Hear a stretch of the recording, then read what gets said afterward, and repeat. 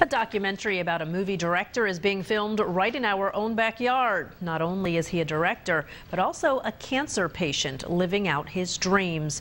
In 2008, Wilfredo Aqueron was diagnosed with a rare form of cancer, typical among young children.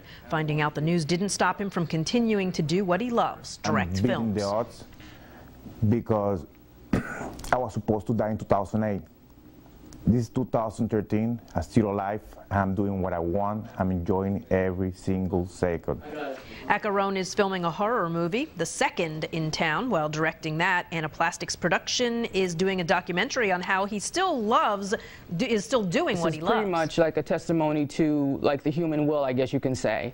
If you have a passion for something and a doctor comes and gives you bad news, you can either accept it, and fold, or you can try to say, well, you know what, I'm still here, I'm going to keep pushing on. And that's pretty much what this is about. The film and the documentary should be completed by the beginning of the new year. Time now for sports. Bob Capasso